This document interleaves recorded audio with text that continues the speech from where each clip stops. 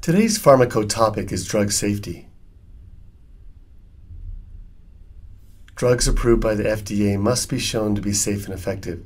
Most adverse effects of drugs are dose-dependent, meaning the higher the dose, the worse the adverse effect becomes.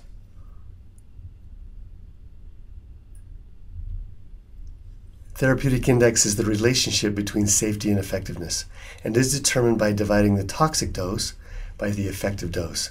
The toxic dose, or TD50, is the amount that is toxic in 50% of a population, and is divided by ED50, which is the therapeutic dose, or the dose that is effective for the desired response in 50% of a population. Higher therapeutic index values represent a relatively safer drug or a bigger difference between toxic and effective doses. For example, if the TD50 of a drug is 1,000 milligrams and the ED50 is 10 milligrams, the therapeutic index would be 100 and would be a relatively safe drug. In contrast, dangerous drugs have a low therapeutic index because toxic and effective doses are more similar. For example, if the TD50 of a drug was 100 milligrams and the ED50 for the same drug was 80 milligrams, the therapeutic index would be 1.25 and a potentially dangerous drug. The therapeutic window may be described as the minimum toxic concentration, or MTC, divided by the minimum effective concentration, or MEC. The MTC is the minimum concentration that causes toxic effect. The MEC is the minimum concentration necessary for desired drug effect. The therapeutic window is the gap between these two. Drugs with a wide therapeutic window, or those with a low MEC and a high MTC, are relatively more safe. Drugs with a narrow therapeutic window, or those with a high MEC and a low MTC, are relatively more dangerous and may require regular drug monitoring. Examples include digoxin, lithium, warfarin, and amphotericin. Most adverse effects are dose-dependent, but some are dose-independent, including drug allergy and idiosyncracy. While it's possible that anyone can develop an allergy to any medication, some drugs are more likely to cause allergies than others. Some of these include antibiotics, NSAIDs, contrast agents, anticonvulsant medications, and chemotherapeutic agents. An allergic drug response can range from mild to severe.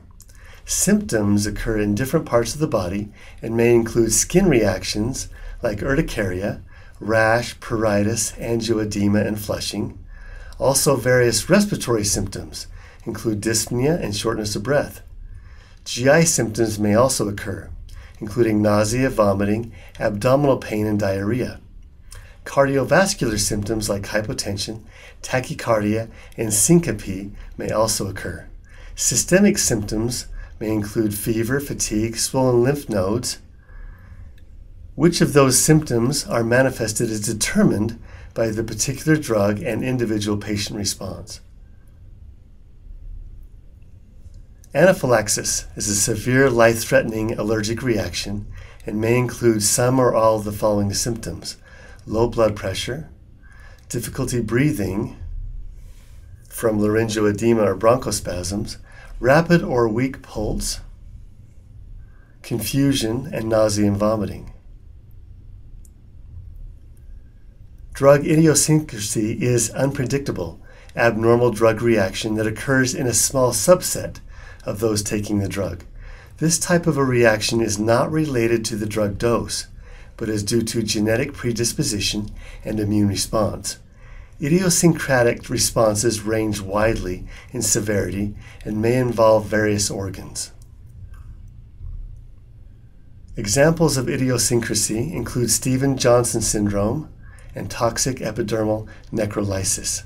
These skin conditions are life-threatening and may be caused by certain anticonvulsants like carbamazepine and antibiotics like sulfonamides. Drug-induced liver injury may be caused by certain antibiotics, NSAIDs, and anticonvulsants. Hemolytic anemia may be induced by some antibiotics and NSAIDs. Agranulocytosis may be caused by antithyroid drugs and antipsychotic medications. Remember, these idiosyncratic reactions occur rarely, but can be severe. Undesired effects are the negative effects of the drug. They are often termed adverse drug reactions, or ADRs. These include side effects, which are mainly annoying, but not especially harmful. For example, ACE inhibitors are used to treat high blood pressure and often cause a dry cough as a side effect. More seriously, they may cause hyperkalemia as an adverse effect. Furthermore, ACE inhibitors are contraindicated in pregnancy because they increase the risk for cleft palate and may damage the kidney in the developing fetus. So they may be described as being nephrotoxic to the developing fetus. A drug that damages the heart, such as Ipecac, which induces vomiting, is said to be cardiotoxic, and a drug that damages the liver is known to be hepatotoxic. Acetaminophen is hepatotoxic in higher doses.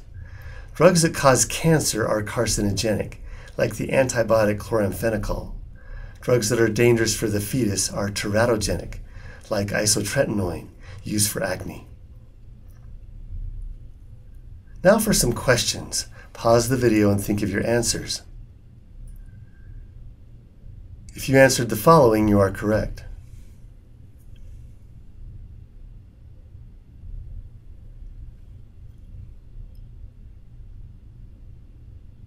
Thanks for watching.